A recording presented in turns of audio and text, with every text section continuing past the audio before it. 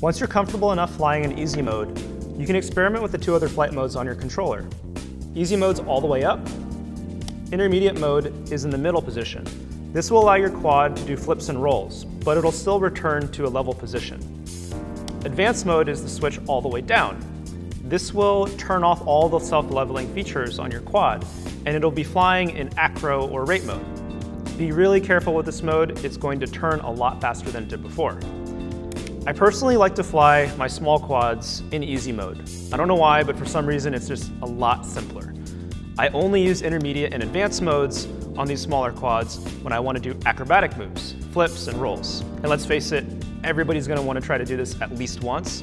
I recommend trying it in intermediate mode first. Thank you for watching. This wraps up our tutorial videos on FPV 101. I hope you found all the videos useful for yourself as a beginner pilot. I know when I've watched a lot of pro pilots on YouTube, I see them flying and doing all these amazing tricks. And it can be discouraging. That guy's like so good, how am I ever going to be as good as that? I practice every day and I can still barely do a front flip without crashing. Don't get discouraged. Professional pilots fly every day, 20, 30 packs a day.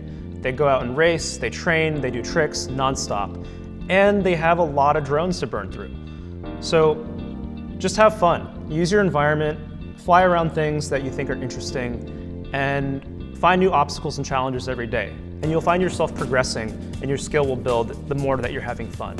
And really, that's the key to all of it. So get your Fat Shark 101 training quad out there and tear it up.